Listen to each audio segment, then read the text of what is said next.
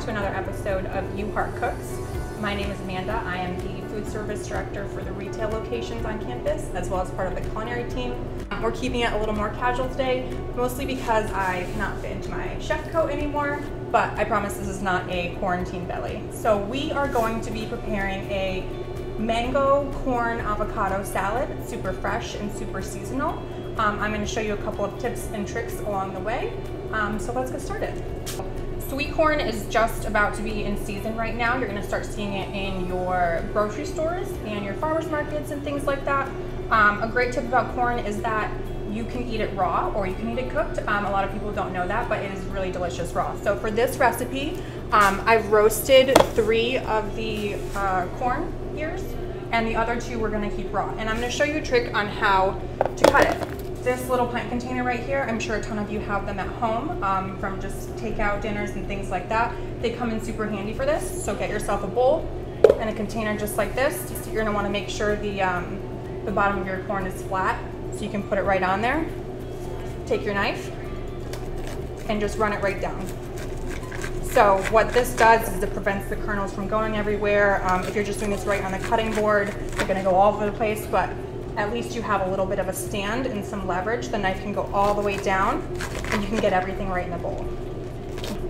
Okay, so we're gonna do 2 of these and then we're gonna add our roasted corn in. Here I roasted it at 350 degrees with a little bit of olive oil, salt, pepper, granulated garlic, and paprika for some color. So you can see that there's a couple little roasty pieces in there, which add some really good flavor and texture to the salad.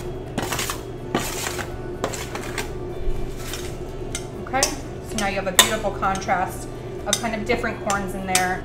So to this, we're going to add 1 diced red bell pepper. You can also use green, yellow. You can also add some jalapeno in here if you like a little spice. This recipe is super versatile, so feel free to use what you have on hand. I'm also doing a half of a diced red onion. That's gonna go right in there. Next, we're gonna do some mango, and I'm gonna show you guys how to cut it. Mangoes can be super tricky just because of the way the pit is, but I'm gonna show you an easy way how to do it.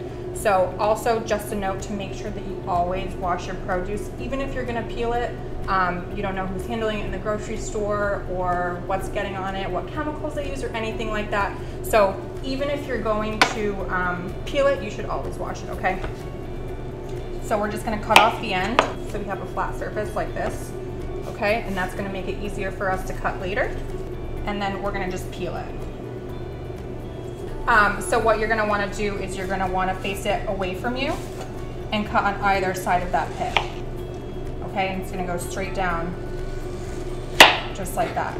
And the pit's right here in the middle. And then you can kind of just go around it, like this.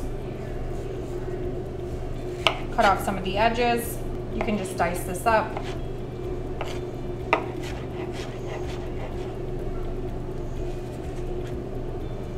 Okay, so next we're gonna do the avocado.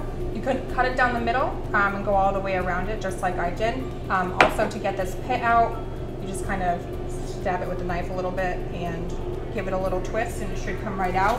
And then once you have it in your hand, you can kind of just score it like this.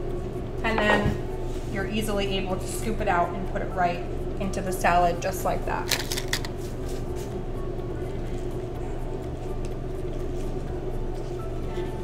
We're gonna give this a good mix to make sure everything is incorporated. I'm gonna be adding cilantro to this. I love cilantro. If you don't like cilantro, which a lot of people don't, dill would also be a great alternative. And then the dressing for this is actually super simple. All it is a little bit of olive oil, some salt and pepper that I have mixed up here, and lime juice. These limes were a little bit hard when I got them in the grocery store, so what I did is I just popped them in the microwave for 15 seconds, and now they're super juicy and easy to squeeze, just like that. And then I'm gonna give it a good mix, and we're gonna be all set. So this is our final product, right there.